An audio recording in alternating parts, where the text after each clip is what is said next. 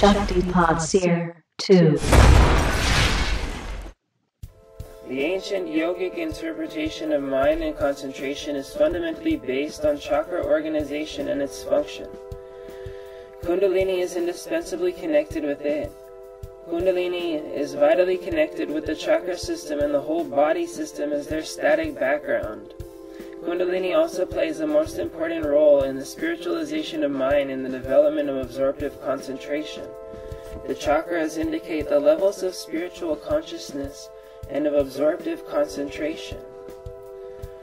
I think it's interesting he uses that specific term, absorptive concentration.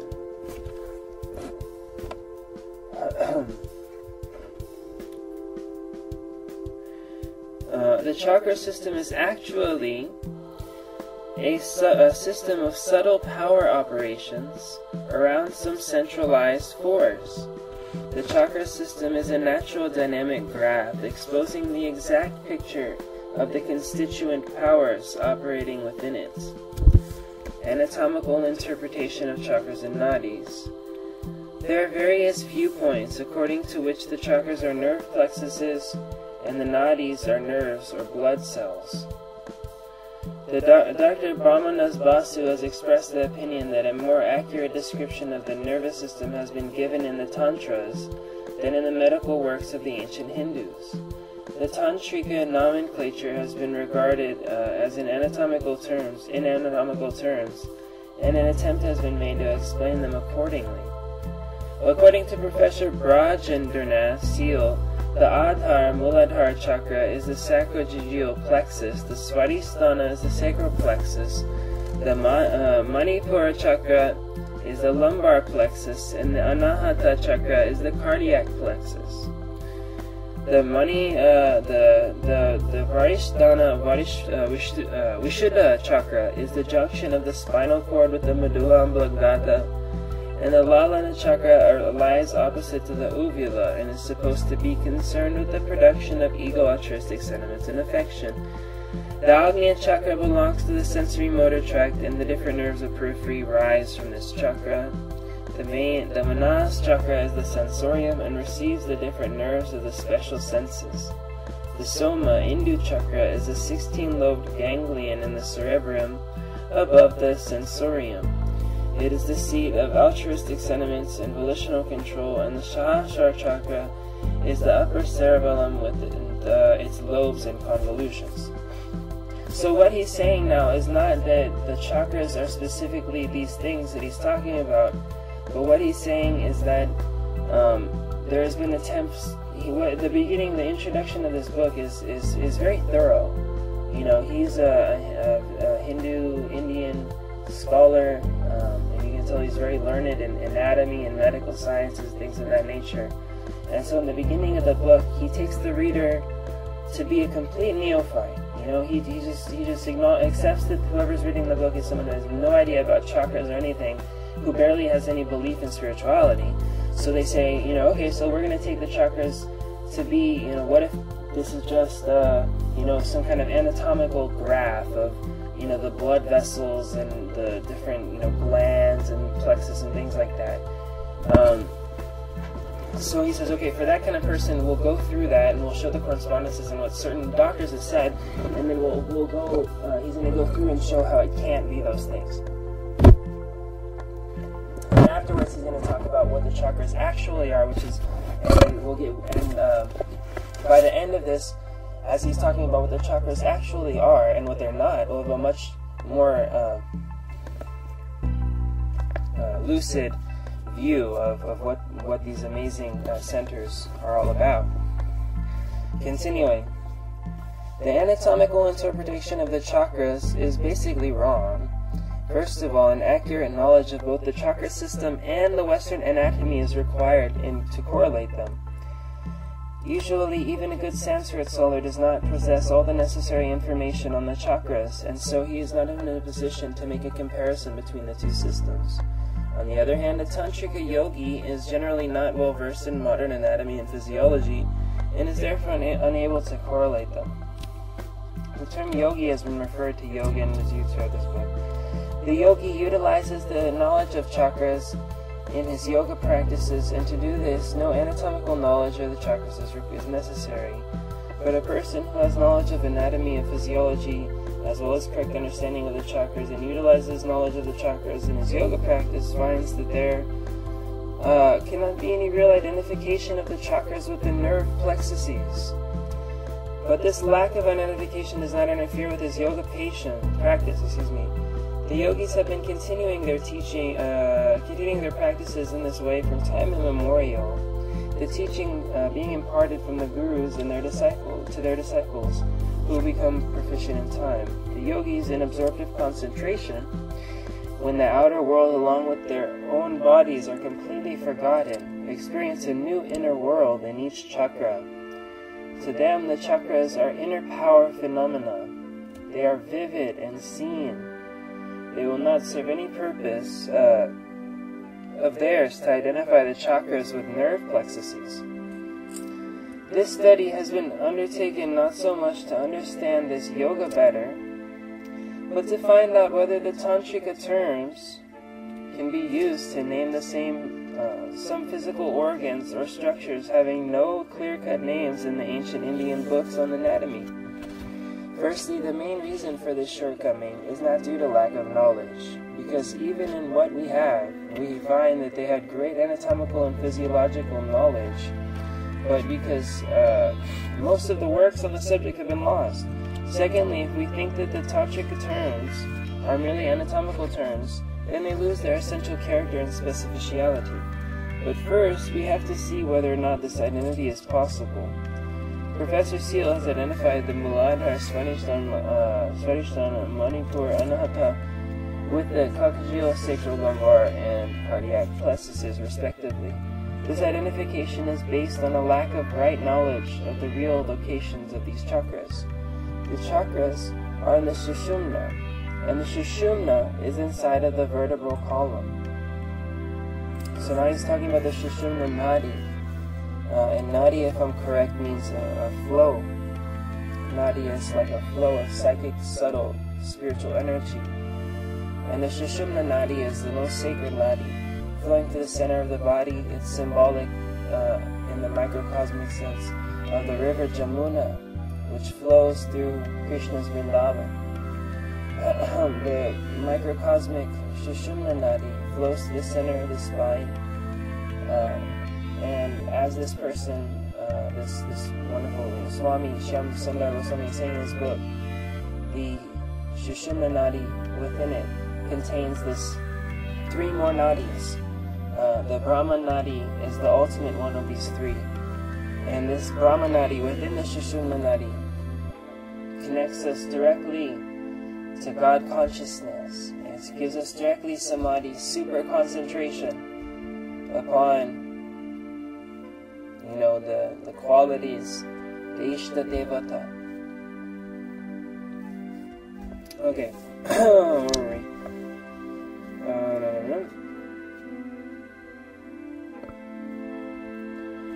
The chakras are inside the Sushumna, and the Sushumna is inside the vertebral column. These nerve plexuses are situated outside of the vertebral column, so there cannot be any identification. Professor Seal says that the Bodhisthana Vishuddha Chakra is the conjunction of the spinal cord with the medulla oblongata. The upper end of the spinal cord is continuous with the medulla oblongata. The upper border of the spinal cord is at the level of the foramen magnum. It is the upper border of the atlas vertebrae. It appears to indicate that the point where the upper end of the spinal cord and the lower end of the medulla oblongata meet is the Bodhisthana, that is the Vishuddha Chakra. Actually, this description is not the name of the chakra, but merely gives its location. He's also stated that this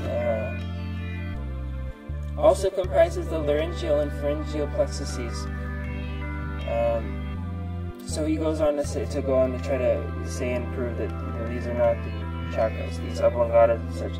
I've heard Theosophical and other organizations try to draw a correspondence between different glands and different chakras in your body, and it might be the case that these glands represent physical correspondences, to these etheric kind of chakras, but they're not the chakras themselves, is what the point that he's trying to make.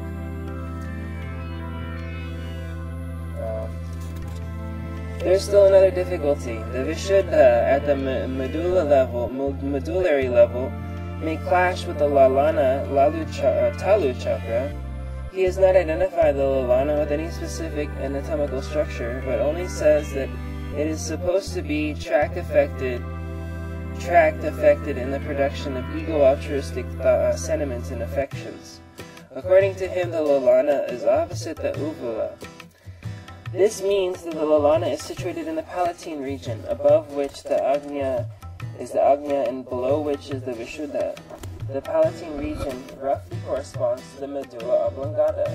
It has been clearly stated that the Vishuddha is situated in the neck region, which corresponds approximately in the middle of the cervical vertebrae. Professor Seal says that the sensory motory tract that comprises the Agnya and Manas chakras that the sensory motor tract comprises the Agnya and Manas chakras. This statement is not clear. Moreover, he says that the Manas chakra is the sensorium. Seal also asserts that it is a sensory tract at the base of the brain. According to him, the Manas chakra receives the sensory nerves of the special senses coming from the periphery. According to him, the Manas chakra receives the sensory nerves of the special senses coming from the periphery. The sensorium generally is in any nerve centrum. Broadly speaking, it is the sensory apparatus of the body as a whole. It is the seat of sensation. More clearly, it can be said that the Manas chakra is the seat of perception. But in what part of the brain is it actually situated? Seal has, of course, roughly indicated that it is at the base of the brain. There are a number of events that take place during the centripetal passage of the nervous impulses from the periphery to the brain, namely stimulation of the receptors, transmutation of the stimuli into nerve impulses, conduction of sensory impulses to the neurons in the brain, and neuronal transmissions and projection on the sensory area of the cerebral cortex. The whole chain of events is physiochemical, not psychical in character. Recently, it has been postulated that the cerebral cortex is a way station from which the sensory impulses are finally relayed to what has been termed the centrocephalic system, consisting of mesencephalon, diencephalon, and part of telesencephalon. It has no clear-cut anatomical boundary, but functionally it forms an integrated unit. It appears that both cerebral cortex and the higher brainstem serve as the neuronal background for sense consciousness. However, it is here that a superphysiochemical event occurs, following or accompanying the nervous events. We can place the Manas chakra somewhere in the higher brainstem. If the Manas chakra is identified with a particular area or the center of a higher brain stem, then the chakra itself cannot be regarded as the seat of consciousness. There is no possibility of finding consciousness in the brain substance. We cannot detect the mentative energy factor in the chemical and electric energy systems of the brain. The mentative energy factor. We cannot say that the neural activity itself produces consciousness, as it is not known how the change occurs. The findings that that lesions in the higher brainstem cause a loss of consciousness do not indicate that consciousness permeates through the brain. The brain stimulation activates the subconscious mechanism which relays impulses to the mind. The brain stimulation activates the subconscious mechanism which relays sense impulses to the mind, and as a result, sense consciousness is evoked. Consciousness, and as a result, consciousness is evoked. Consciousness, which is non-spatial in character, cannot be located in the three-dimensional brain. It has also been postulated that an intense dynamic neural activity, different from the low-level activity of sleep, elicits an interaction between brain and mind. and under the condition, perception occurs. How is this dynamic brain activity caused? The sensory impulses are not in this cause, The sensory impulses are not the cause, because they also come into the brain during sleep when no consciousness is evoked. The cause appears to be intrinsic. The specific dynamic brain activity can be explained as the neural counterpart of subconscious activity. Roused subconsciously to receive sensory messages, the unconscious neural mechanism is, so to speak, bridged by the subconscious mechanism to consciousness. Let me read that one more time. The specific dynamic brain activity can be explained as the neural counterpart of subconscious activity, roused subconsciously to receive sensory messages. The unconscious neural mechanism is, so to speak, and in the occult terms, this is something like sleeping dead thing. When we're talking about the unconscious in an esoteric occult sense.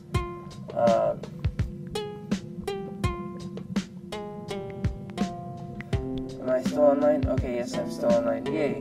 When we're talking about the unconscious in an esoteric occult sense, we're talking about something alive, something which is connected to a great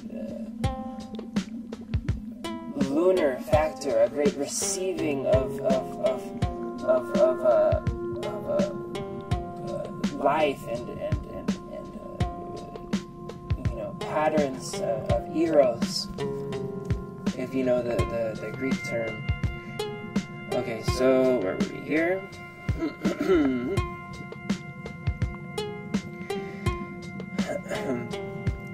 The unconscious neural mechanism is, so to speak, bridged by the subconscious mechanism to the consciousness. The brain-mind interaction indicates that mind is an entity lying extra-encephalically, but when a relation between it and the brain is established, the brain exhibits specific dynamic activity and is evoked subconsciously. Consequently, it is a mistake to regard a chakra as a nerve plexus or a brain center or substance. If it is possible to demonstrate that the chakras are the different levels of consciousness and the subtle dynamic graphs, then it will at once be clear that the brain is only a gross outline of the inner power operation. That's pretty good. If it is possible to demonstrate that the chakras are the different levels of consciousness and the subtle dynamic graphs, then it will at once be clear that the brain is only a gross outline of the inner power operation. Professor Seal states that the Ajna Chakra is the center of command over movements. Hence, it is a motor center.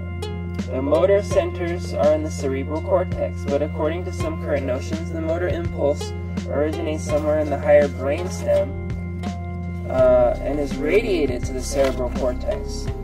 In that case, the Ajna is situated below the Manas in the higher brainstem. The external location point is the space roughly between the eyebrows, which corresponds to the caudal part of the third ventricle of the brain.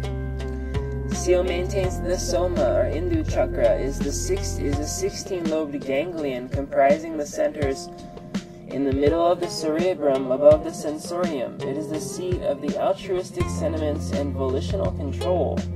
These qualities are mental and cannot be a function of any brain center. It may be that the physical counterpart of the mental functioning in a certain brain center or area located in the telencephalon. It may be that the physical counterpart of the mental functioning is a certain brain center or area located in the telencephalon. He identifies the Sahasrara Chakra, the crown chakra, with the cerebral cortex. This is a mistake. The Sahasrara Chakra is not in the Sushumna, but is situated extracranially. outside the head. It is more correct to say that the convoluted surface of the cerebral hemisphere is the material replication of the subtle Nirvana chakra, which has 100 petals. Deepa. The well-known author of Arya Shastra Pradipa, a scholastic work on the ancient Hindu religion and thought, and a great Sanskritist, has identified the Muladhara, Svadhisthana, Manipur, and Anahata chakra with the ganglion impart, coccygeal plexus, hypogastric or pelvic plexus, solar or epigastric plexus, and cardiac plexus respectively. It is astonishing that he has made the same mistake. The coccygeal plexus is connected with the ganglion impar, situated at the union of the two sympathetic trunks at their caudal ends. The other plexuses are sympathetic. However, these plexuses are situated outside the vertebral column, whereas the chakras in the Sushumna are in the Sushumna, which is inside of the vertebral column. So these chakras cannot be identified with the nervous plexuses.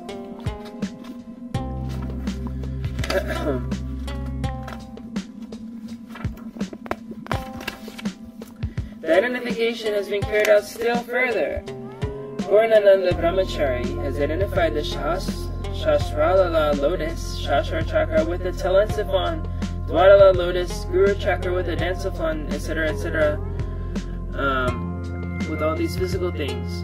It has already been mentioned that the Shastra is an extracranial chakra, so it can be identified with the Talensiphon, etc., etc., etc.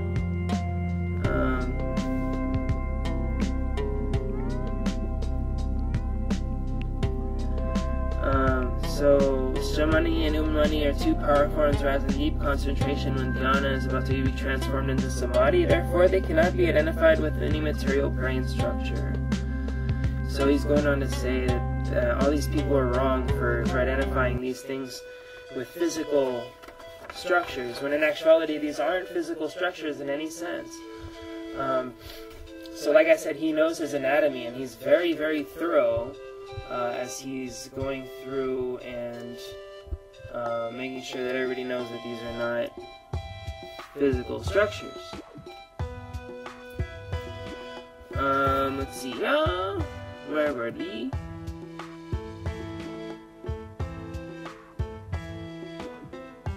So he says, first, the reason that these can't be where this other person, Dr. Vasanji Rele, says that they're supposed to be, is because, first, the chakras are situated within the vertebral column, whereas the nervous plexuses are lying outside of it. So they can't be nervous plexuses, because the chakras are inside of the Sushumna in the vertebral column, and the chakras are inside of it. Consequently, there cannot be identification between them. Secondly, the chakras are subtle force centers, and the nervous plexuses are gross structures. So this person has said that they're all nervous structures, like nervous centers. So the nervous plexuses are gross, and the chakras are subtle power alterations. It cannot be demonstrated that the powers residing in the chakras are also in the nerve plexuses. By concentration and pranayama, these latent powers lying in the chakras can be roused, but these processes have no such effects on the nervous plexuses. So the correspondences can neither be ascertained scientifically nor are they in agreement with the technical description of the chakras. Moreover, Dr. Rele has identified the Shaktis, powers residing in the chakras, with the efferent impulses exercising an inhibitory influence generated through the subsidiary nerve centers in the spinal cord. The Shaktis are conscious powers. He's saying here the Shaktis, the energies in the chakras in the spine, are conscious powers.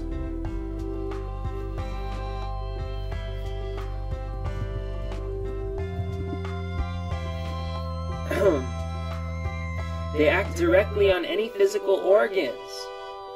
So just imagine that for a second. These Shaktis in your spine, these Shaktis, these powers in your Sushumna are conscious powers themselves.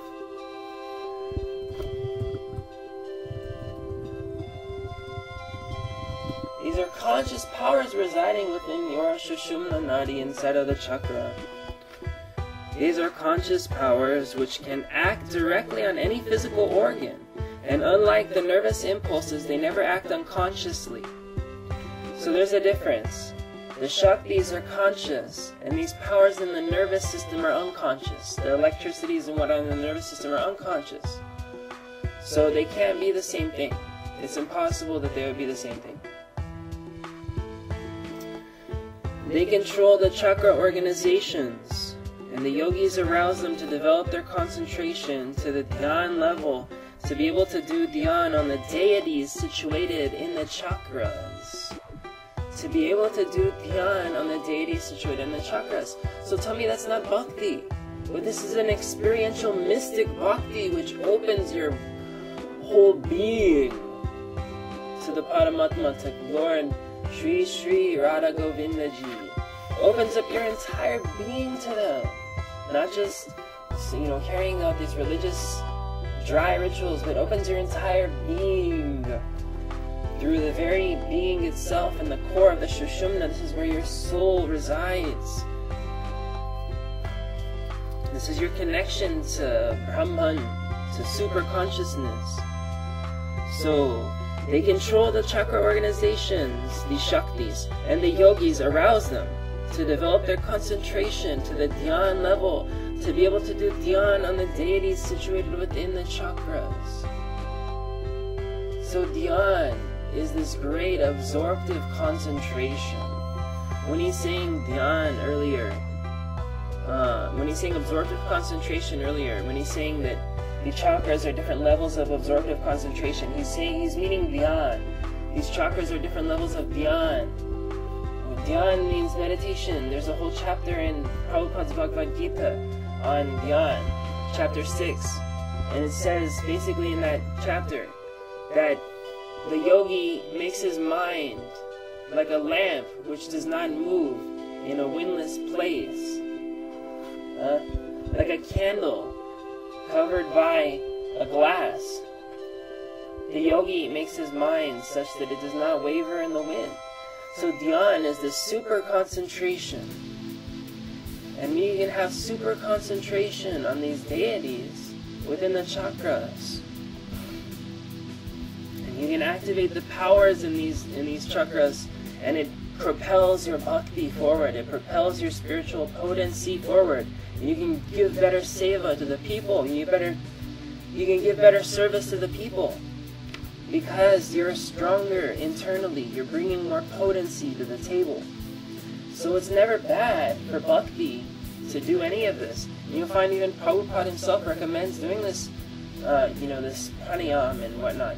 It's in there. It's in chapter 4. Prabhupada recommends doing dhyan and whatnot. Go ahead and look it up yourself. Okay, so continuing. They control the chakra organizations, these conscious powers. I'm going to read this whole thing right over again because it's just wonderful. The Shaktis are conscious powers. They act directly on any physical organs. And unlike the nervous impulses, they never act unconsciously. They control the chakra organizations. And the yogis arouse them to develop their concentration to the dhyan level, to be able to do dhyan on the deities situated in the chakras. And which deity is situated within 1,000-petaled lotus at the top of all being? Which deity is this? Of course, it's our Radharama, which are Sri Radharamanaji. He resides in that 1,000-petaled lotus. So if you can do dhyan, just like instruct himself to do dhyan on his lotus feet in your heart. Where Krishna instructs, meditate upon my lotus feet in your heart in an 8-petaled lotus. Krishna is himself recommending this. So this dhyan process is very, very powerful. And eventually, dhyan becomes actual transformation, actual transmutation, absorption. You're actually absorbed into Vaikuntha. You're actually absorbed into these higher planes when you do dhyan on them. So it's not just a concentrated exercise. There's actually a transmutation of your entire self into these higher states of consciousness. You have to make of yourself the higher state of consciousness. You have to match the vibration of Goloka Vrindavan if you want to enter. Or even if you want to just be in that place here while you're on the earth, you can still enter it. If you match the consciousness of Goloka Vrindavan, you will vibrate yourself into that place. The consciousness matches, the place where you are. Where your consciousness is, that's where you will go. For some reason, in your previous life, before you passed away, your consciousness was in such a position where you had to come here. Or for some unspoken reason, you chose to come here. Either way, in this life, if you make your consciousness of the highest that you know always, and in the most highest that I know is the Gaudiya Vaishnava, Chaitanya Vaishnava consciousness of ecstatic praying to Radha Ramanachi, Sri Radha Krishna. If you choose this Ishta Devata, choose whatever Ishta Devata is most attractive to you. But when you have your Ishta Devata and you can meditate upon it within your heart, within your crown, do this dhyan, this samadhi on the Ishta Devata, follow the process how it's supposed to go, and you actually absorb into that realm, and it's an unspeakable experience of actually lifting into your spirit body is actually traveling there, and your rasas, your emotions actually feel this place, and you attain knowledge and experience of this place, and it's beautiful. So, continuing, the chakras are the centers of the chakras are also the centers of pranic forces and specific sense principles. An alteration in the function of the body can be made by pranayama and concentration. The nervous impulses are physiochemical phenomena, whereas the shaktis are subtle and conscious. Swami Vivekananda has vaguely stated that the different plexuses have their centers in the spinal cord, a canal, that the different plexuses having their centers in the spinal canal can stand for the lotuses. The chakras cannot be explained physiologically, as they are subtle centers, and the nervous plexuses are gross structures. Swami Satchidananda Saraswati presents this in a more sensible way. He says that the nerve plexuses are not the chakras, but they are the gross indicators of the inner regions where the chakras are. So this is what we were saying earlier, that the inner organs which may seem to correspond with chakras are the gross indicators where the subtle chakras are. And I would go on further to say that they bear on some special connection to certain ductless glands or physical organs, that's what the Theosophists will also teach you. He says that the nervous plexuses are not the chakras, but are the gross indicators of the inner regions where the chakras are. According to him, the ganglion impar, or the coccygeal plexus, is the indicator of the Muladhara, the hypogastric plexus, solar plexus, cardiac plexus, cardioid plexus, and the cavernous plexus are the indicators of the Svadhisthana, Manipura, Anahata, that the chakras are the same. So the real nature of the chakras, Dr. Gananath Sen has used the terms Ida and Pingala. And now when we flow alongside the Sushumna Nadi, they exemplify the great two. Through this Pingala Nadi flows the Prana Shakti. It governs action, movements, and everything associated therein. And the Ida Nadi, the lunar Nadi, which flows on the left side of the body, the Pingala on the right side of the body. The Ida Nadi is the lunar center, and the lunar is not the center, it's a Nadi, it's a circuitry in your body. These two Ida and Pingala Nadis, which flow alongside the Sushumna Nadi and create the three-pronged Trishula trident, they flow alongside of one another like a great circuitry system. And the Ida Nadi is the lunar system wherein flows the Manasa Shaka, which is the stream of your mind, the lake of your mind itself. So Dr. Gananath Sen has said that the terms Ida and Pingala, has used the terms Ida and Pingala to mean the two sympathetic chains of ganglia and the Sushumna for the spinal cord. He has named the spinal cord Shushuma Kanda. and the medulla oblongata Sushuma Rikshaka. Dr. Riley has identified the Ida and Pingala nadis with the two gangliated sympathetic trunks, one on each side of the vertebral column, and the Sushumna nadi with the spinal cord. Professor Brajendranath Seal has identified the Ida and Pingala nadi with the left and right gangliated sympathetic trunks, with the Sushumna nadi in the central canal of the spinal cord, and with the Sushumna nadi with the central canal of the spinal cord. According to the Purnananda Brahmachari, the Sushumna is the spinal cord, and the Brahmarand, the Brahma nadi, is identical with the central canal. So the Brahmarand is on the top of the head, and this is the Brahma nadi. Well, I've read in Theosophical text that it's on the top of the head, but if it's the Brahma nadi, as they say here, then I believe it also extends into the Muladhara chakra. Either way, Vivekananda says that the Ida and Pingala are the sensory and motor fibers in the spinal cord. So that's interesting, and that's exactly the, you can learn a lot just by what he's talking about here. This is exactly the dynamic, and I'm about to release like I'm working on a workshop based on this dynamic of sun and moon, of sensory and motor, as it's saying here, as an internal and externalizing process. There's one internalizing process and one externalizing process. And the internalizing process is Gyan and Rajo Yoga, or this Laya Yoga like we're doing, or talking about anyway, reading about, some of us are doing. And the other externalizing process is bhakti or karma. So you look at the four yogas, two of them are internalizing processes, and two of them are externalizing processes. Right? So you have the external and internal, sun and moon. And so the sensory and Vivekananda has identified the Ida and Pingala with the sensory and motor fibers, meaning one is sensory internalizing process, motor externalizing process in the spinal cord, through which the afferent and efferent currents travel. So here we have this again, this theme of afferent and efferent, internalizing, externalizing, yin, yang, sun, moon.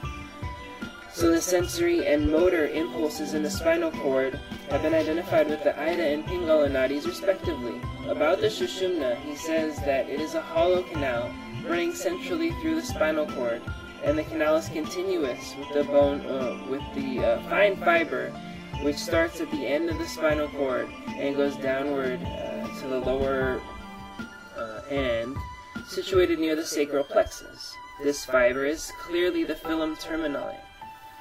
From this description, it appears that he has identified the Sushumna with the central canal within which there is no nerve matter, but it contains the cerebrospinal fluid. According to him, the mind is able to send messages without any wire, that is, without passing through the nerves. And this is done when the yogi makes the current pass through the Sushumna. So and sometimes he calls the Sushumna as a type of like a wireless transmitting force. And I would say that this is because the Sushumna nadi is connected to the Brahma nadi, and Brahma is all that is. So the material world may look like it's very much distant and far apart from everything's located far apart. So how can I send a transmission from here to, to Alpha Centauri in a nanosecond? Well, actually, it may look far apart, but everything is Brahman. Everything is this Paramatma, right? And so there really is no different distance between anything and anything else. And this is why the ancient yogis are able to teleport, augment their sizes higher and lower and whatnot, because everything is really the Paramatma. Everything is really based on the Paramatma, anything else. So one can teleport here, there, eyes smaller, larger. And so the Sushumna nadi, which connects one to the Brahma nadi, is a type of quote-unquote wireless as this guy will call it, energy, or connective energy or force. Now let us first consider whether we are justified in identifying the Sushumna with the spinal cord. First, the Sushumna Nadi has been described as extremely subtle and spiraled, but the spinal cord is a gross nervous structure measuring in width at the level of cervical enlargement 13 to 14 millimeters, of the lumbosacral enlargement 11 to 13 millimeters, and of the thoracic portion 10 millimeters.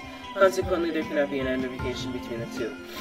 Secondly, the Sushumna Nadi arises from the Nadi center called Kandamula, lying just below the Muladhara Chakra, which corresponds approximately with the point below the inferior end of the filum terminale.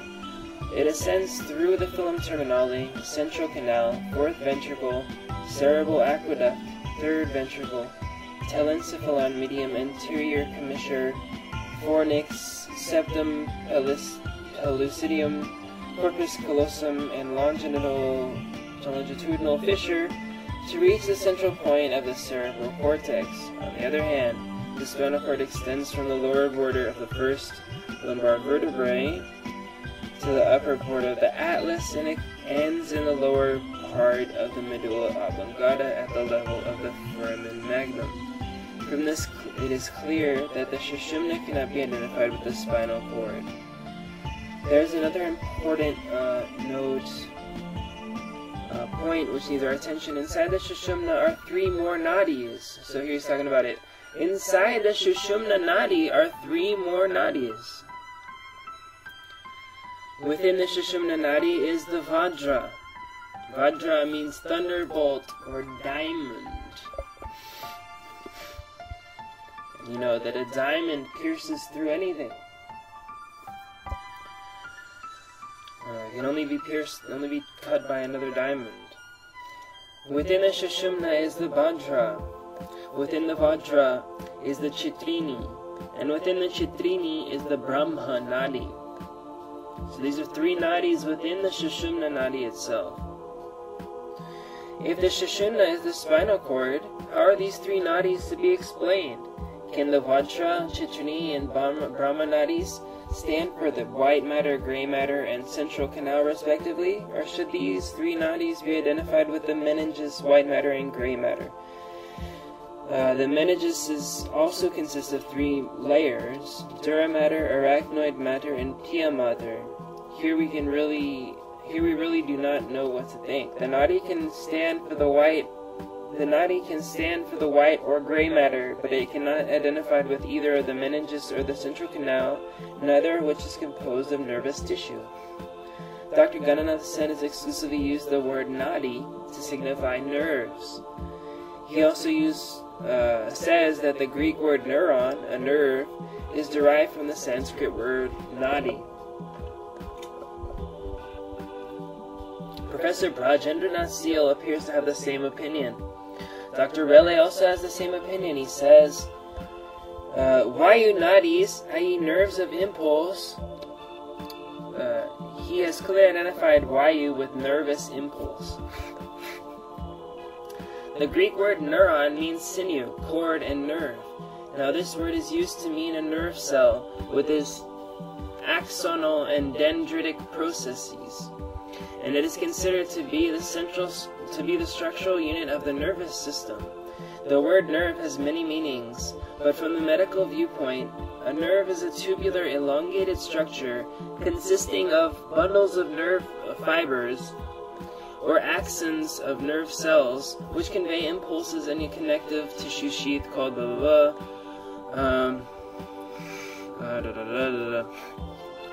So he's just going on and on to thoroughly pound the point home that the chakras are not nervous things, and they're not physical in any sense, they're subtle.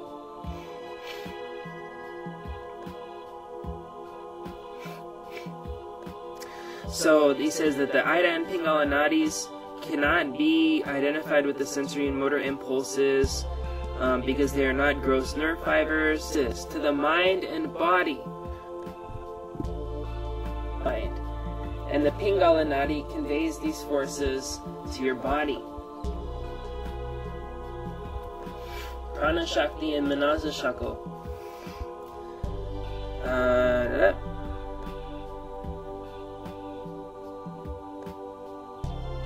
Okay, so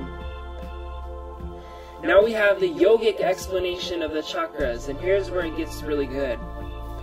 There are no indications of the chakras either in the gross aspect of the body or the molecular and atomic levels. Are we then forced to conclude that the chakras belong to the realm of non-entities? Another important question is linked with the answer given to this question, namely, is the modern scientific conception of matter the borderland of our knowledge? At one level, matter is seen in its gross form, and another level is constituted of minute particles and energy. Here we find the conversion of matter into energy and energy into matter. This may explain how the materiality of matter is maintained, but is not enough to account for how the manifestation of life in matter and connection for the manifestation of life in matter and the connection of mind with the brain. We cannot escape by simply saying that protoplasm is the living matter and the mind is a function of the brain. The elementary particles are very minute. They are all so small that they are not even seen with the help of most sensitive instruments. But they still have mass, and theoretically it is possible to reduce mass step by step to a point where there is no longer any mass. According to Kannada, this is the stage of Anu, a non-magnitudinous point. The nearest approach to Anu is seen in the neutrino. Neutrino, which has no mass, no charge, and a very slight interaction with matter. This indicates that there is a possibility of energy becoming free from the bondage of the particles in a graduated manner. So this is the fundamental background of this philosophy of Laya Yoga, that the particles, your body, can be used like the kindling of a fire of sacrifice, a sacrificial fire, which burns up everything, which frees your body from the actual matter by means of this transmutive effect. It transmutes it from physical matter to energy. Your body becomes almost pure energy. You just feel yourself radiating. You just feel yourself sitting in this amazing ocean of Shaktis. Okay, so to continue. In this transition period, certain particles may pass into the stage of Anu. So he says this indicates there's a possibility of energy being free from matter, E equals mc squared. In this transition period, certain particles may pass into the stage of Anu, where they are only energy without any material form and free from matter bondage. This is subtle energy. Where does it go? It is not returned to the material field, as it cannot function there. It is not destroyed, then it must have a field of operation. So using materialist's own science, you can prove the subtle realm exists. It is not returned to the material field, it cannot function there. It is not destroyed, then it must have a field of operation. This has been termed by the yogis the subtle power field. The subtle power field. And that's probably the same thing as what we call in the West the aura, I believe. The aura. The yogis explain that in the following manner, the decentralized subtle forces, technically termed Mahabhutas, metamatter, pass to a level called elliptical body, Kandamula, where they are equalized to form an undifferentiated metamatter force. At this point, metamatter force tends towards grossness and materialization on a descending scale, and finally it is transformed into material energy which operates in the material field. Material energy undergoes fragmentation. It is the process of transformation of energy.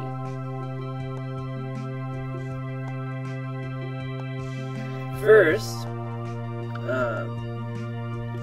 into just a trace of minute matter fragments, which at a certain stage on the descending scale appear as elementary particles.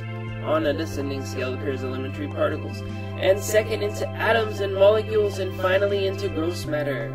At the gross level, matter exhibits specific sense qualities derived from 5 forms of tanmatra, associated with metamatter forces, which react on the physical senses. On the other hand, when energy becomes free from particles at the energy level of matter, a part of it may break the bondage of matter due to the activation of the latent metamatter force, the outer expression of which is material energy, and becomes transformed into metamatter force to function in the subtle power fields. So now here he's describing the actual transmutive process of the alchemization of energy into your aura, and this power as it surges through the chakras of your body, igniting absorptive concentration upon the great deities which represent these archetypal dimensions of consciousness dwelling within and all around you. This is the great absorption into the macrocosm. The microcosm is catching the reflection of the macrocosm like a great magic mirror. Because the microcosm is in the macrocosm, and the macrocosm is in the microcosm. Achintya Vedabed. We are one and different from the macrocosm. And this beautiful system is going on. The heart is like a great magic mirror which is catching all of the macrocosmic energies, shaktis, and archetypal patterns and injecting it like a seed into life through the conscious mind in the brain. Okay, so where are we?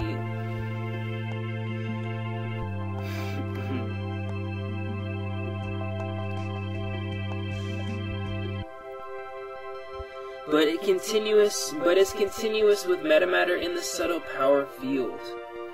Or were we?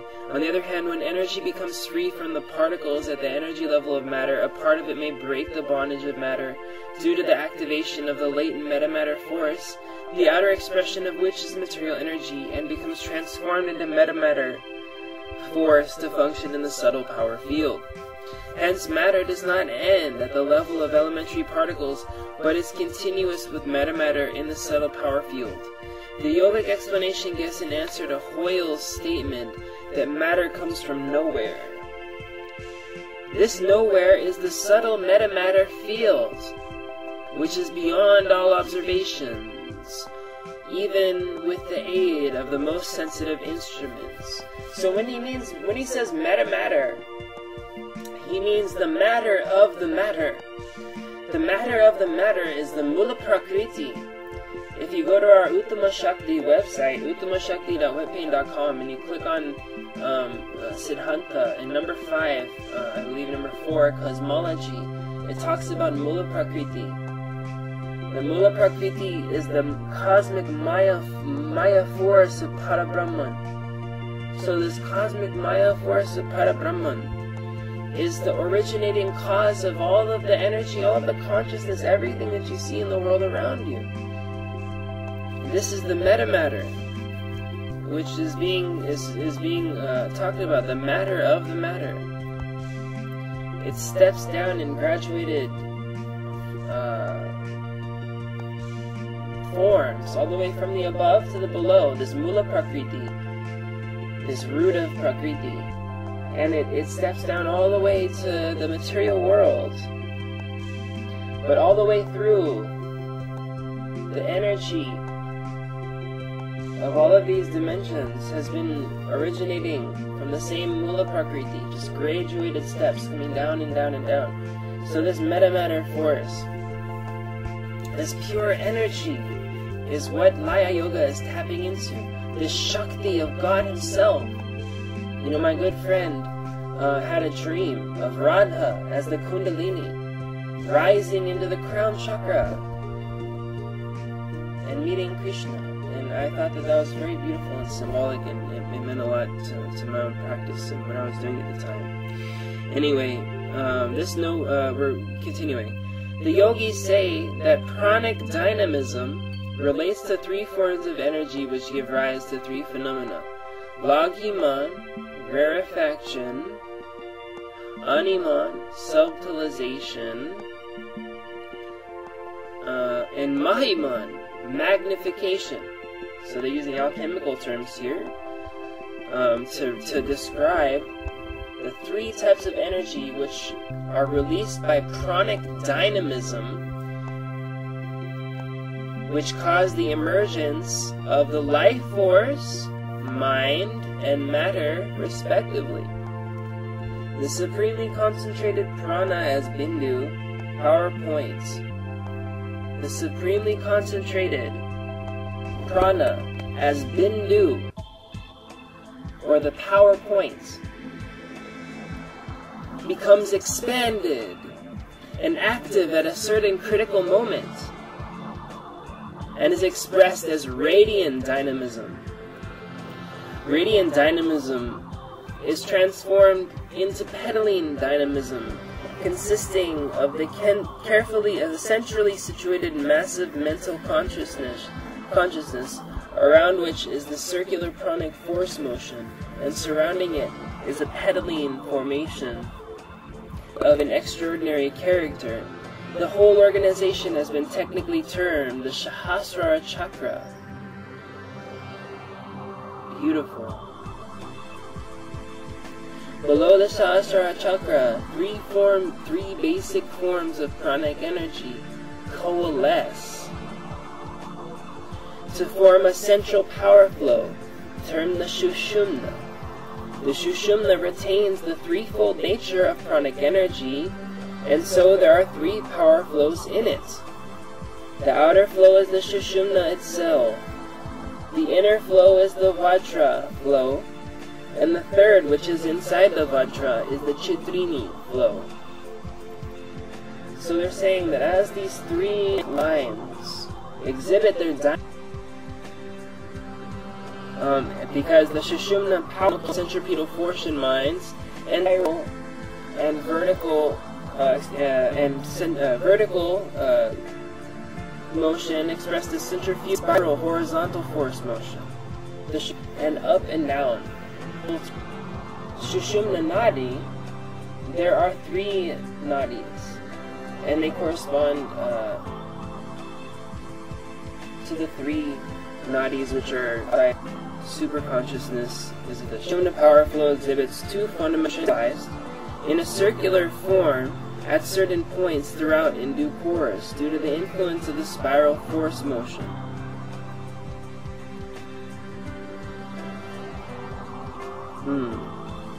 The centralized circular power follows the pattern of the Sahasrara and presents three aspects: a central pericarpal formation, which is the center of a lotus flower is a pericarp, a central pericarpal formation, a circular force motion around it, and a peripheral pedaling formation. The whole circular organization is called a chakra. There are 9 main chakras in the Chitrini.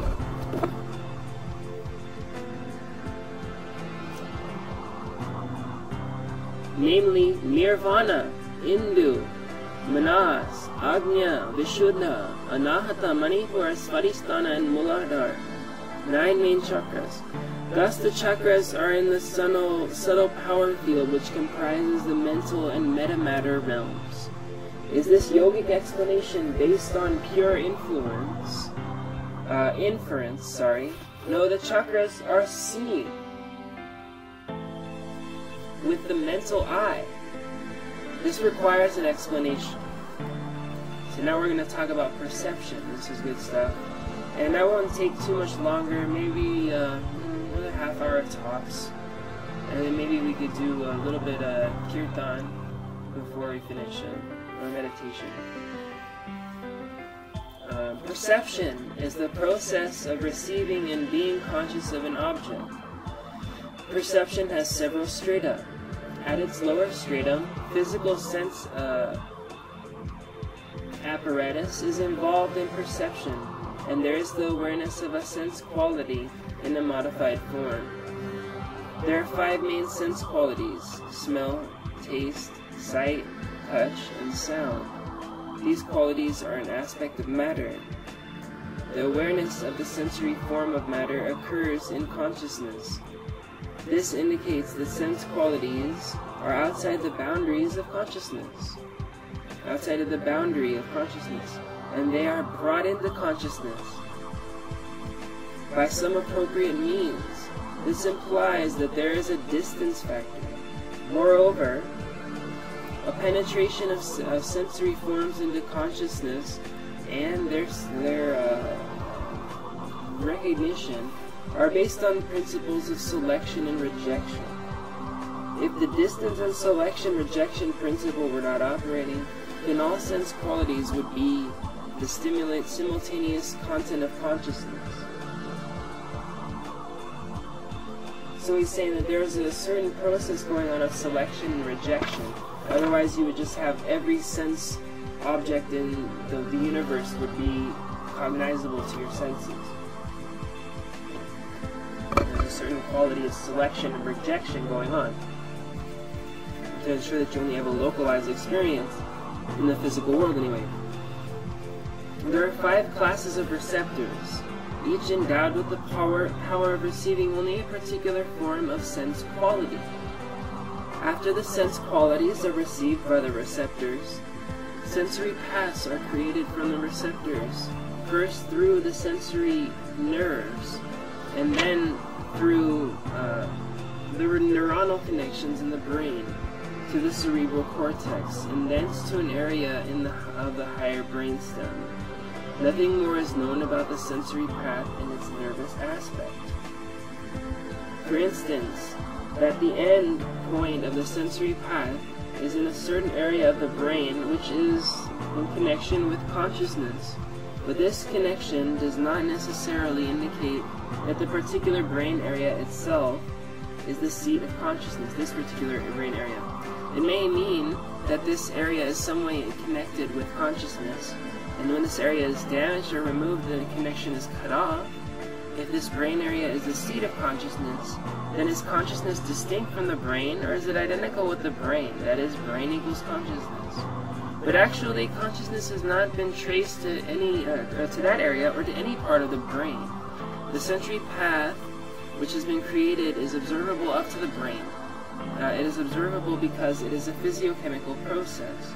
But how the physiochemical process in that brain area causes the appearance of consciousness is not known. How the metamorphosis of physiochemical energy into consciousness occurs has not been explained. How physiochemical events in the brain suddenly occur as psychic events cannot be explained. Consequently, it cannot be easy to make mind equal brain. There may be another possibility. Psychical events may accompany or immediately follow the physiochemical events in the brain. If this is accepted, then it will mean that brain and consciousness are not identical, but are 2 separate entities, and their interconnection is experienced in a particular brain area. To explain this, it is postulated that certain specific dynamic actions of the brain, in which certain areas of the cerebral cortex and the higher brainstem are involved, are essential conditions for the relation between the brain and consciousness. How the specific dynamic actions, which are physiochemical in nature, can establish a relation with consciousness which lies beyond the brain itself is neither known or explained. Molecular, atomic, and subatomic activities are all disconnected from consciousness, and are not in fact in consciousness. Molecular, atomic, and subatomic activities are all disconnected from consciousness and are not a fact in consciousness.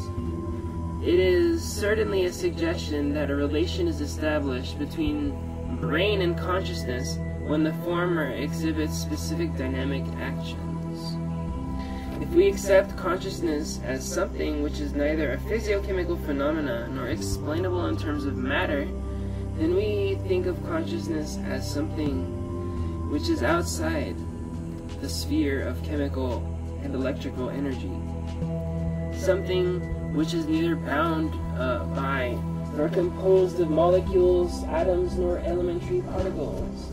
In that case, the brain-consciousness relation is deeper and more complex. There is an important query regarding the specific dynamic action of the brain. How is it caused?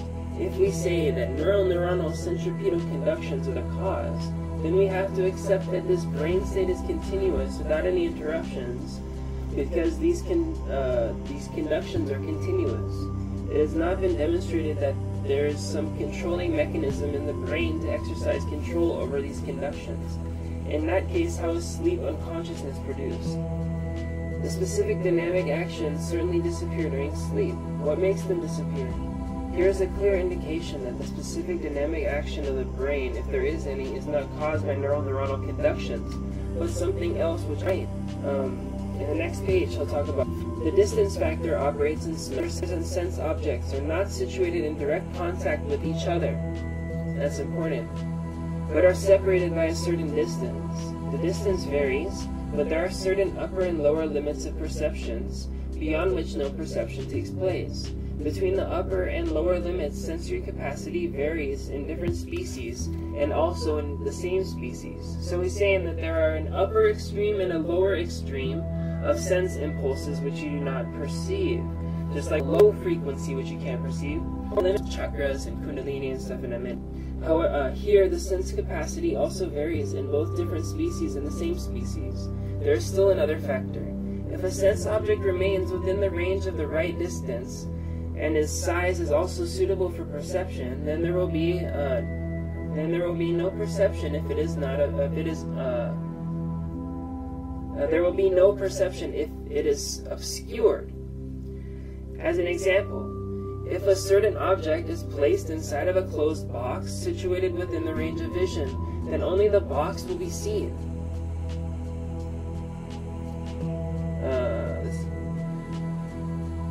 Not the object inside of the box. That object has been obscured by the box, which the eyes cannot see through. Other examples are bone covered by muscles, brain covered by skull, etc. The time factor is also operative in perception. Events occur which in the past are only remembered but not seen. Only present events are perceived directly. There is no direct knowledge of future events. All this indicates that sensory capacity is not a fixed thing, but relative, variable, conditional, and temporal. So he's saying that you can perceive a memory which is in the past. So you see that there's a temporal factor to perception. There's no direct knowledge. Only present events are perceived directly. There's no direct knowledge of future events. All this indicates that sensory capacity is not a fixed thing, but relative, variable, conditional, and temporal. The sense qualities themselves are also variable.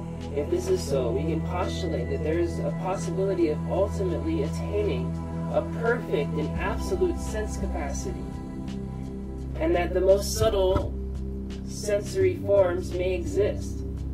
Can this be actually demonstrated?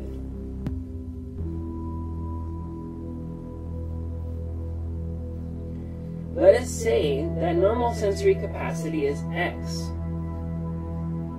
right?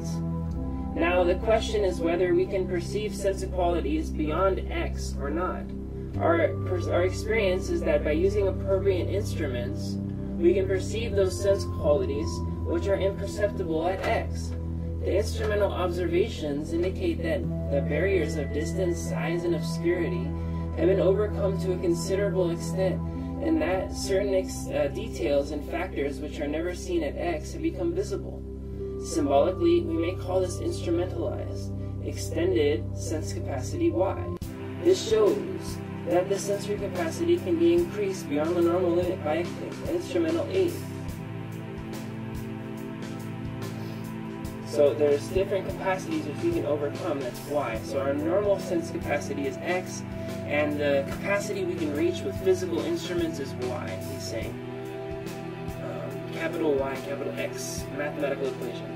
This shows that the sensory capacity can be increased beyond the normal limit by instrumental aid, but future events are not revealed by these instruments. Now, the question is whether X can be extended to Z without Y. So if normal perception can be extended to super perception without any type of technical aid, Z stands for supranormal sensory capacity. It has also gradations. Its existence has been demonstrated by the yogis. Yogic experience may be divided into 3 categories. First, there is an extension of the normal limit of power without any instrumentation. This may be called extended normal sensory capacity, XA. Those yogis who have been established in pranayama are able to exhibit XA. As for example, there is a tree in front of us at a distance. When the normal eyes can see its trunk, branches, and leaves, but not in greater details. If a swarm of ants moves upwards on the surface of the trunk, the ants will not be seen from that distance by normal eyes. But a yogi can see them very clearly. This has been demonstrated. In a similar manner, smell and sound are experienced. Second, there can emerge an uncommon and new pattern of sense qualities which is never experienced by normal sensory power. The specific sense capacity is called XB. A yogi has the capacity XB. He experiences super smell, super sight, and super sound. The following are instances in my own experience. I was sitting in a position on my seat in a very dark room on a very dark night, fully awake but calm. There was no motion of seeing or hearing anything uncommon. I spent about an hour like this. Then suddenly I saw a beautiful light of vermilion color, by which the whole room was lit up. I got up amazed and looked up at the light for some minutes. The light was very beautiful, cool, and localized, and the room was beautifully illuminated. I went outside to see if anything had happened there, but found nothing. I hastened into my room and saw the light was still glittering. After 10 minutes or so, the light gradually became dim and finally disappeared. The room was again dark. I saw this light with my eyes, which were neither closed nor covered. In my judgment, it was a super light. And this is very interesting. Pay attention to this one. This is cool. Another experience that I had. The other experience I had was, I happened to be in a place where a room was given to me to sleep in, which had on the wall a beautiful picture of Sri Chaitanya.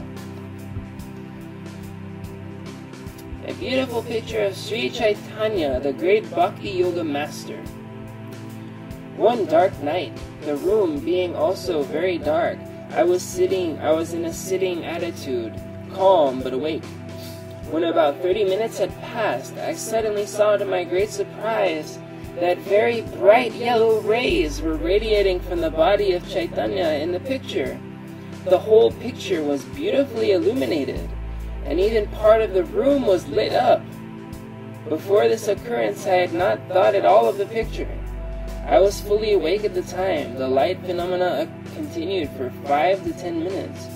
In those days, I was able to see clearly and minutely things in deep darkness, without the help of light. Interesting, huh? Yes. Third, there are real supranormal sensory perceptions, Z perception, in which the barriers of distance, size, obscurity, and time are completely overcome. So now we're asking, how is it that these factors of time, space, sound, how can all of these things be overcome by the yogi? How is the yogi able to overcome all of these apparent barriers? And how is he able to do this without even usage of his physical senses? Is the question.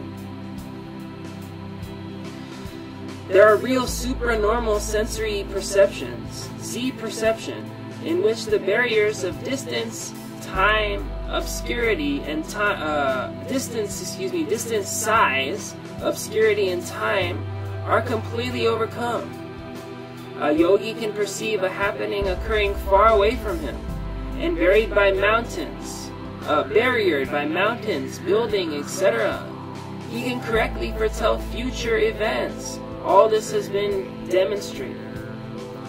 So the position is this: the gross aspect of matter presents sense qualities in a form which may be termed sense in sensory form 1.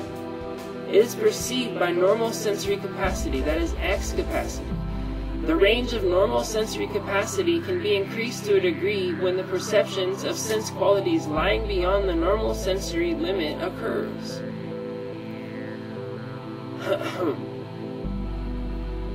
To a degree when the perception of sense qualities lying beyond the normal sensory limit occurs. The sense qualities do not change at this stage, but are barriered, which is overcome by extended normal sensory capacity, XA capacity. We also find that the patterns of the sensory qualities perceived by normal sensory capacity and extended normal sensory capacity is associated with a new or an altered form of sense qualities, which is only perceived by specific sensory capacity, that is XB capacity. Above all these is the sensory form 2, which is perceived by instrumentalized extended sensory capacity, that is Y capacity. Thereafter there is a gap in the perception of sense qualities at the subatomic level. There is no records of any sensory experience at this stage known to me, but theoretically there is no reason why this should be impossible.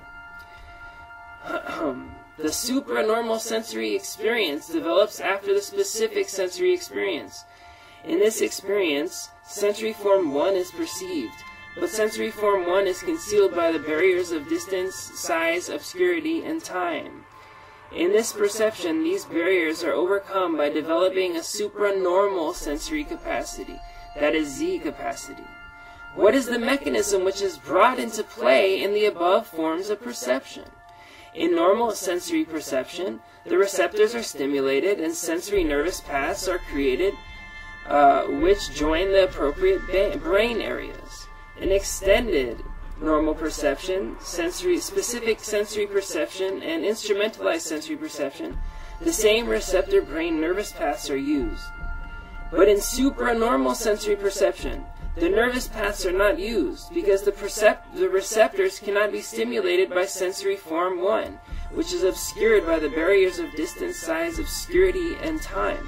In that case, how does this form of perception take place? It indicates that the quote-unquote wired nervous paths are too gross for this kind of perception, and since this perception is a fact, there must be some subtle quote-unquote wireless conduction system for this purpose. These non-nervous subtle conduction lines are technically termed Nadi paths.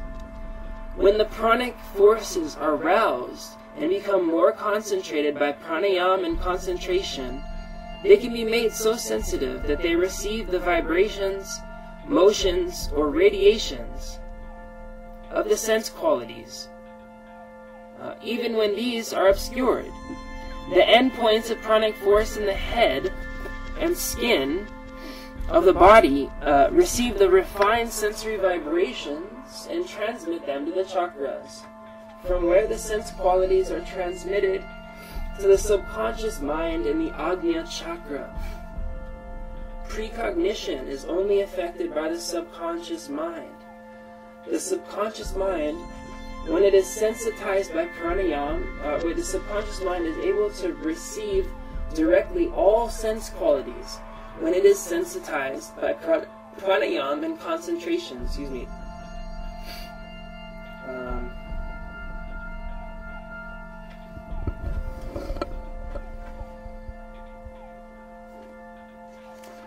Okay, so let's see.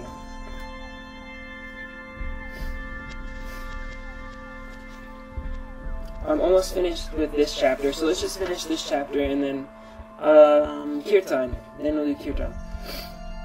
Supranormal perception indicates the existence of subtle nadi paths. It also shows that consciousness is outside the boundary of the brain. Most people are unable to utilize these paths because their powers in this direction are undeveloped. The neuronal paths of conduction occurring in common sensory perception stop at certain points in the brain. These are the endpoints of the gross brain paths. The sensory qualities conveyed by sensory conduction are released from the nervous envelopment of these brain points and are received and conveyed by pranic forces to the nadi field and then to the subconscious mechanism, from where they are radiated to consciousness.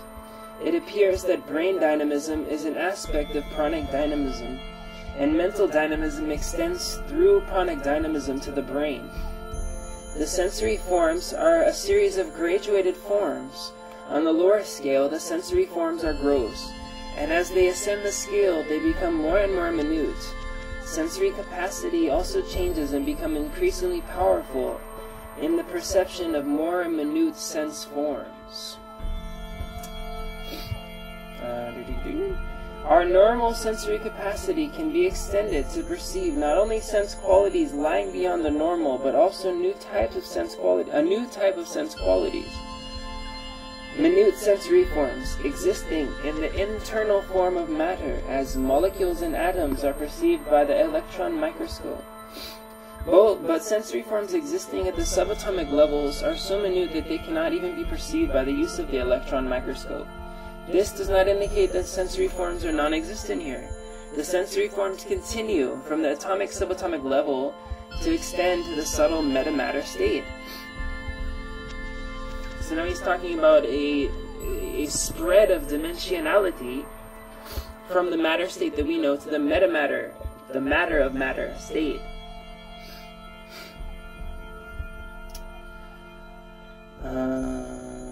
Minute sensory forms existing in the internal form of matter as molecules and atoms are perceived by the electron microscope, but sensory forms existing at the subatomic levels are so minute that they cannot even be perceived by the use of an electron microscope. This does not indicate that sensory forms are non-existent here. The sensory forms continue from the atomic subatomic level and extend to the subtle metamatter stage.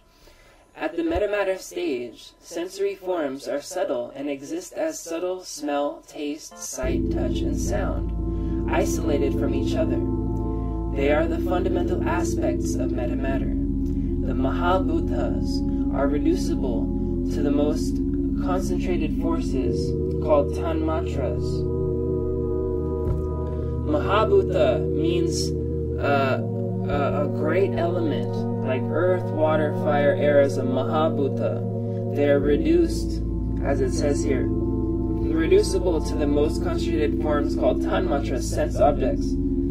At the tanmatra level, sensory forms are the subtlest, and these are the perfect and final forms. Beyond this point, there are no sensory forms. It is the borderland of sense form. For the perception of these subtle phenomena, it requires perfect, quote-unquote, nose, tongue, eye, ear, skin, and quote-unquote, ear. This means that it is the final and most perfect sensory experience which can only be achieved by the yogic mental eye, the third eye. It is a superconscious perception, and consciousness elevated to the concentration level is the only apparatus for this attainment. This perception has two levels, Dhyan perception and Samadhi perception. The former develops into the latter. Dhyan perception and then Samadhi perception. Dhyan means concentration, Samadhi means super concentration. Dhyan is a state of consciousness which the body becomes completely motionless like a mountain. The senses of smell, taste, sight, touch, and sound become inoperative, and consequently the outer world is no longer the content of consciousness. Consciousness remains unaffected by intellective functions and thoughts. Such consciousness, thus being empty, coils to a point in which all its power is in full concentration. Oh, that's one of the greatest quotes from this little spiel that we've been having. when the consciousness is empty, it coils to a point, to a bindu, to a point in super concentration where this power is exhibited. Interesting, yes. Coils like a snake. Snake power. Where are we? I love that. That's great. So when it says here that the outer world is no longer the content of consciousness, that means that the inner world is the content of consciousness. After this dhyan and samadhi effect, your focus on the internal Lord is so experiential. When someone perceives you, they look straight and all you are is a mirror catching the rays of the radiant Lord. That's all that you are at that stage. And so there's no room for, BDSM, gay, sex with your disciples. There's no room for all this shenanigans and stuff. There's no room for all of this. Because you are being super concentration. And is this sectarian? No. This is just what is. It's neither sectarian or non-sectarian, it's just what is. The sectarian only interest exists in relation to the non-sectarian. So in reality, there's just what is.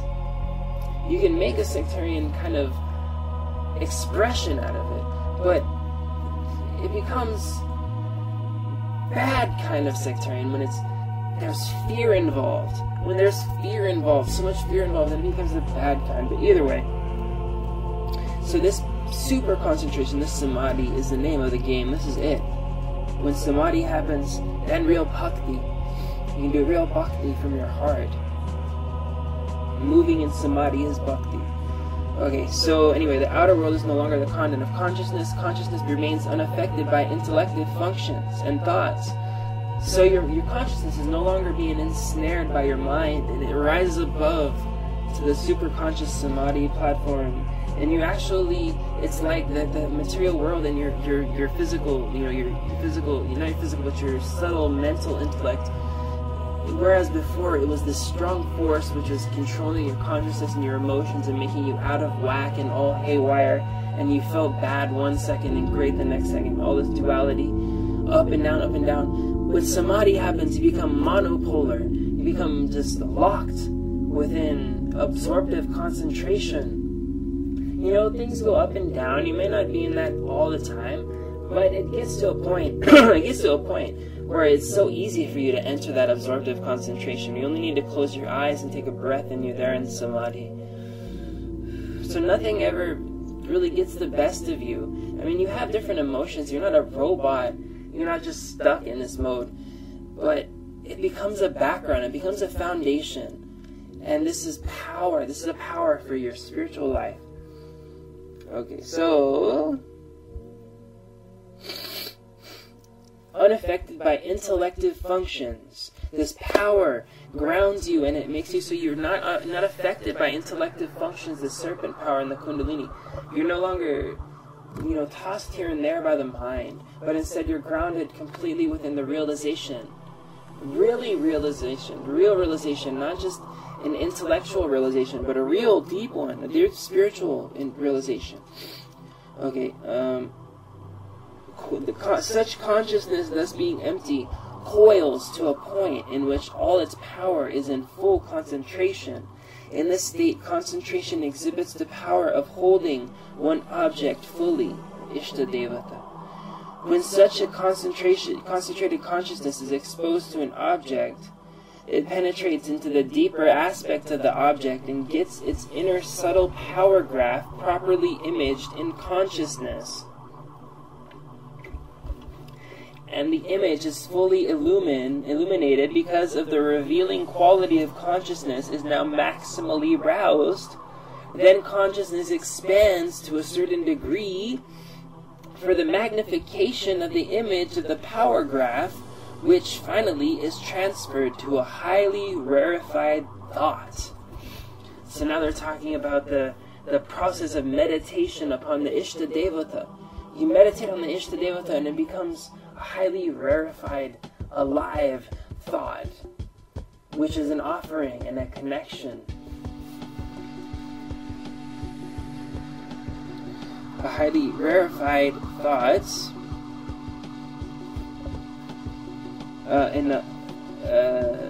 in this way, a perfect and complete knowledge of the unknown and the subtle aspect of an object is attained. Complete knowledge of the unknown and subtle aspects of any object.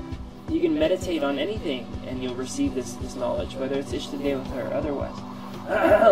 Samadhi is the full extension of dhyan when the perception is absolute and automatic. That's a good definition. Samadhi is the full extension of dhyan when the perception is absolute and automatic. The chakras have been seen in this manner. Is the mental vision of subtle phenomena a fact? Are the subtle phenomena real? Our answer is that the chakras are subtle, but not imaginary. Each chakra contains specific power and phenomena which can be made to manifest physically by the appropriate means. This fact clearly indicates that the chakras exist and their powers can be made to manifest themselves on the physical plane. Let us take the Muladhara chakra for example. The power apana, which is one of the 5 pranas, apana, residing in the Muladhara chakra, can be roused, controlled, and made to exhibit a strong upward motion by the dhyan and pranayam. When this upward apana motion is most forceful, the physical body rises off the ground and begins to levitate by itself without any mechanical aid. There is no form of energy. Operating in the body which is able to do this in the physical body.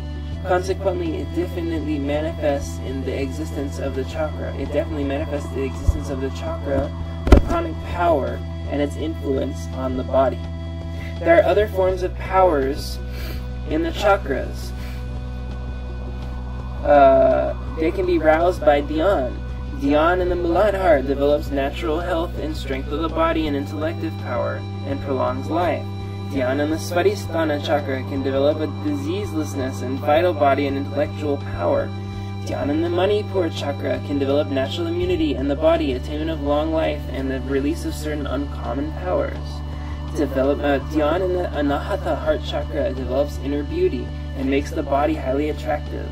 There is also an intellectual development above normal and an acquisition of uncommon sensory powers. Dhyan in the Vishuddha chakra develops a body adamantine in hardness and strength, and absorptive mental concentration. All these phenomena indicate that the chakra powers can be made to manifest in the